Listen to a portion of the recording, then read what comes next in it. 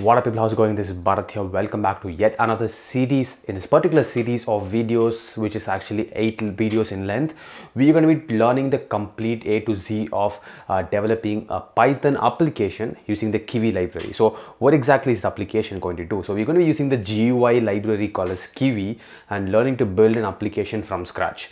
So the entire series of videos is structured in such a way that you can be a Python beginner, no prerequisites required there, and if you are actually into Python for say for a period of 6 months to 8 months, you can just learn this library in just matter of 1 hour.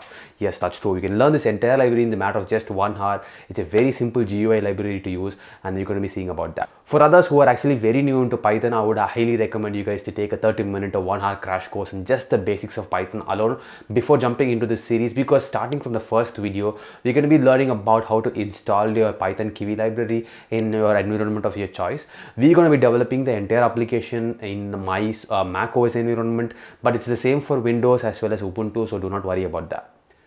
Additionally, from the second video onwards, after we have the first Hello World program rendered in our application, we're going to be learning more about in-depth concepts into widgets and also about layouts, grid layouts, float layouts, and different callbacks with respect to buttons. Everything is going to be covered. Towards the end of this video series, you would have completely built an application from scratch. This application is going to be very good in looking.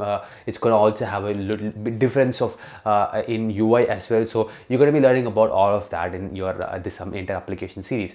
Additionally, you can actually deploy this application in all 4 environments, starting from your Windows. You could develop a Windows desktop application, your macOS desktop application, as well as an Android and iOS mobile applications as well. So we're going to be learning about all of that in this entire series, and towards the end of this series, I have one bonus clip on the most famous .kv notation or .kv format. So what exactly is the .kv format, how do you do that, and how do you deploy applications much faster using that format? Everything is going to be covered in this series. So if you're ready, I'm extremely excited to see you guys inside the series. Let's get this entire application series rolling.